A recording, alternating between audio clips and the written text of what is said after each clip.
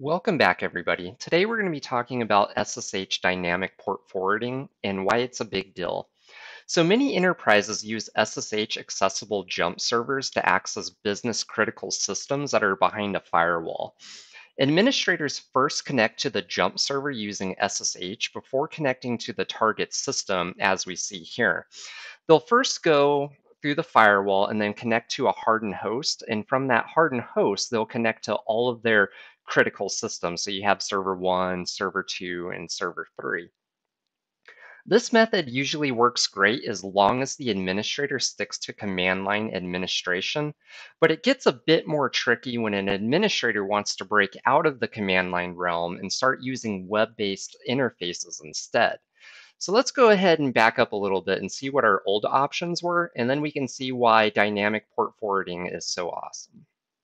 Now, before we can get any sort of port forwarding to work, there is one setting that you need to make sure is on in your sshdconfig file. So let's go ahead and jump in and take a look at that. We're going to SSH into the jump box. And then sudo vim etc ssh sshd.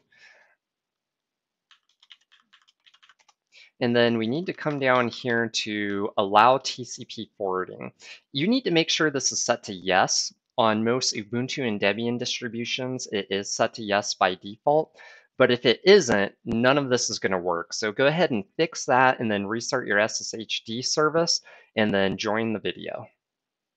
So the very traditional way to use this would be to use the J option in SSH, the jump option, in order to jump through one server and into the next. So let's go ahead and do that. So I'm going to SSH and then I'm going to use the capital J option, and I'm going to jump into my jump box, which has the host name JB. And then I want to jump into server 3.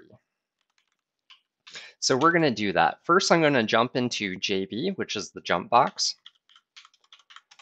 And then from here, I'm going to jump into server 3, which you can see here. Now I'm in server 3, so I can do all of my administration. Now, the previous method is fine if you want to stick to command line administration, but say there's a web server running on port 443 on server 3 that we need access to.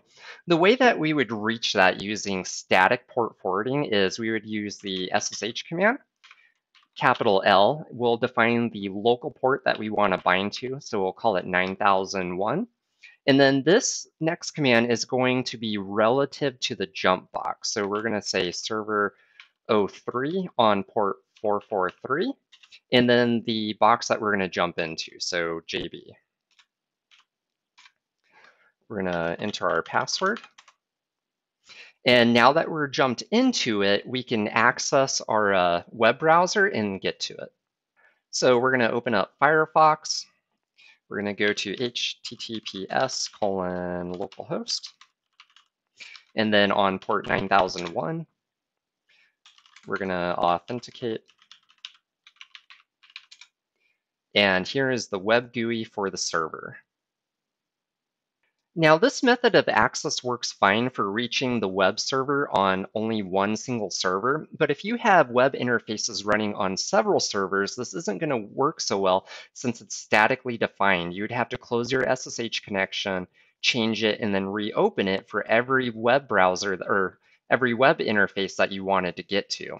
So that's where dynamic port forwarding comes into play. So let's see how we can set that up. To set up dynamic port forwarding, we're going to use the SSH command again. We're going to use the -D. Then we're going to define the local port that we want to bind to. So we'll call it 9002 this time. And then the server that we're going to use as our jump box, so JB. We're going to enter our password. Once we're logged in, we're going to open up our web browser again. I'm using Foxy Proxy, so we're going to come down here to options. We're going to add, we'll call it SSH jump box.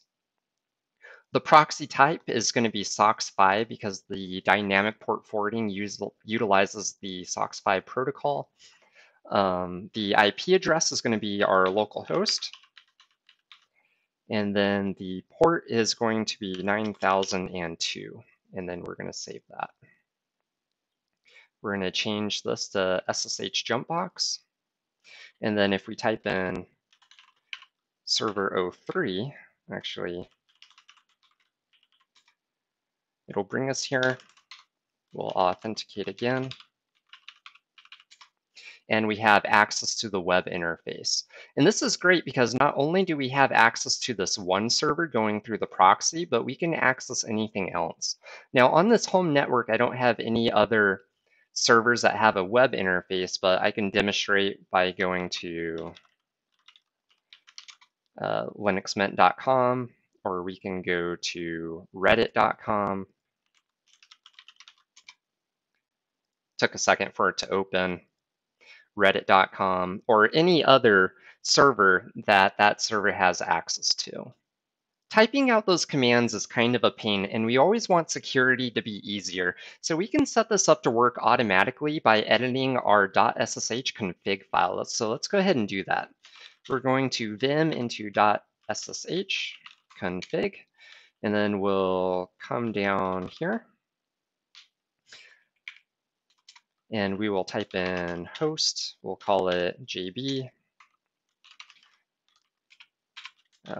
Host name is going to be, that's the IP address of the jumpbox. User is Nate. And then we're going to use, let's scroll down a little bit so you can actually see. Dynamic forward, and then the port, let's call it 1080 this time. And then we'll write it out. And now all we should have to do is SSH-JB. And of course, we can set up an SSH key to make that automatic too. And now when we go back to our web browser, set up our proxy again and change the port to 1080. Save it, and then we can go.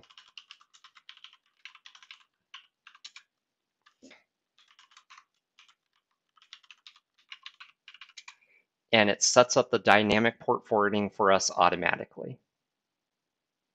And that's how easy it is to set up dynamic port forwarding in Linux. Remember, if you found this video helpful, be sure to like and subscribe. Thank you.